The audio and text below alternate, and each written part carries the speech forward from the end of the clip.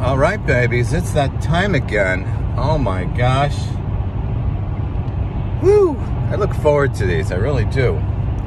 Because I love just being empty and seeing if God can fill me, or if I'm impervious to his infilling. Especially because last night was another kind of a dud night as far as the Bible goes. I'm starting to get a little jaded about the whole project. Not just Genesis, but the whole thing in general. Oh my gosh. And the thought, what happened is the thought occurred to me, like, life is too short. Why am I like punishing myself to try and glean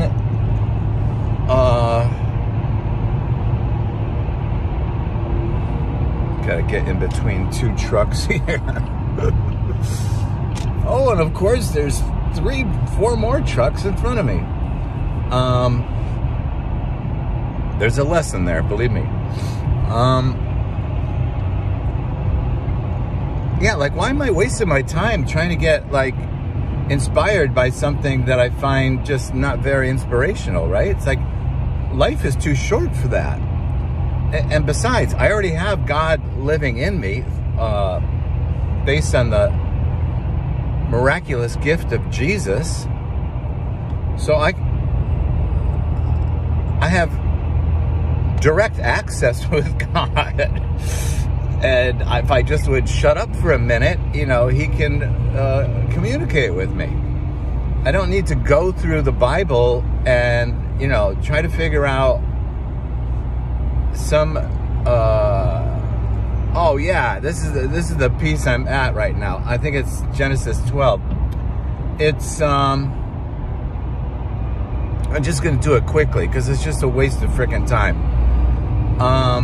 It's Abram and his wife Sarai.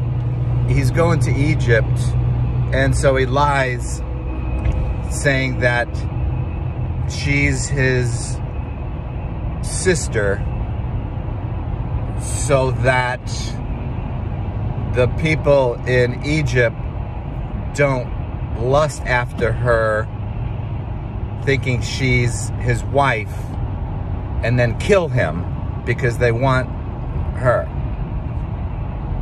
It's like, does that make any sense? And then when the Pharaoh in Egypt finds out he lied to him, he just, like, you know, kicks him out instead of being, you know, showing hospitality to him. He just, what? I mean, these stories are just like craziness. I mean, all right, I'm gonna try to make some sense out of this. All right.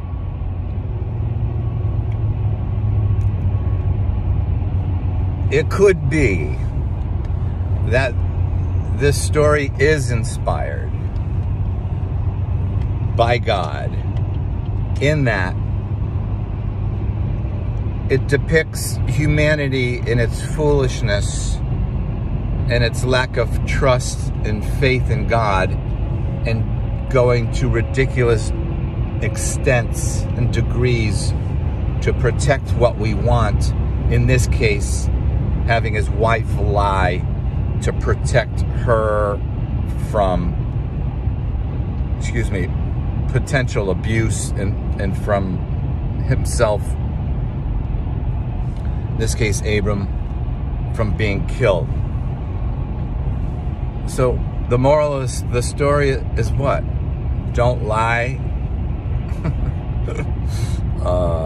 You know, trust God. You know, and the fact that it's so sordid in, you know, the abuse context and the potential murder. Yeah, like I said, I guess you could say that's a reflection of humanity,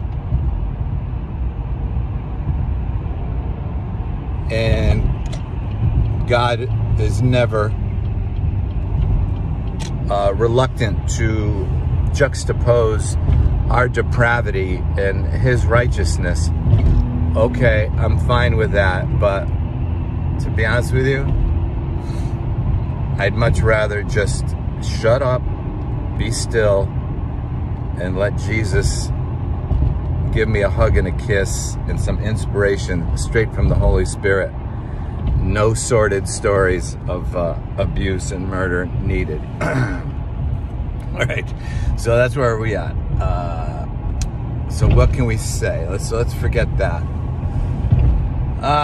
So what am I doing? I didn't play piano. I kind of went through YouTube a little bit.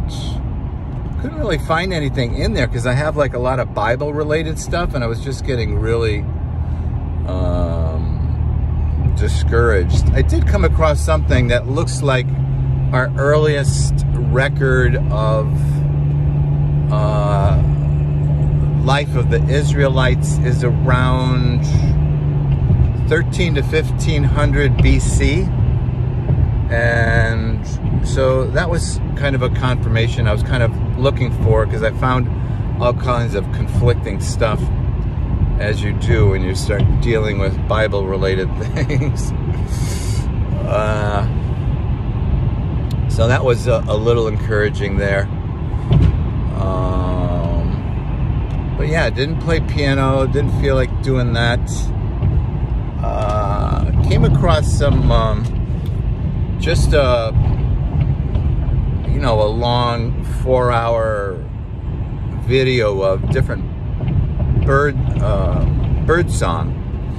So that was nice, because I love identifying birds. It's one of my hobbies, especially by song. But then I was disappointed because halfway through the doc was it just repeated instead of, just there are more birds out there. But no, it just repeated itself. I was like, oh. And then the other problem was it wasn't, sometimes it would identify the bird and sometimes it wouldn't. It's like, this is not helpful. I can get this kind of encouragement in the Bible.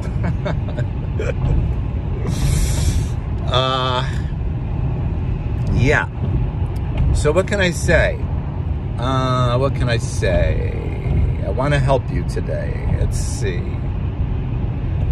I will help you by saying whatever your challenge is, financial, spiritual, relational, physical, situational, whatever it might be, just offer yourself up to God and say, I really could use your help right now, sweetheart.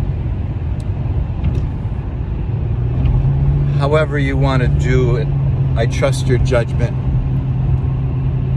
I'm trying to open myself up as much as I can to receive from you. Help my unbelief. Thank you for all you've done for me. Thank you for giving me life. Thank you for the beauty of the world around me. Thank you for the positive things I can identify.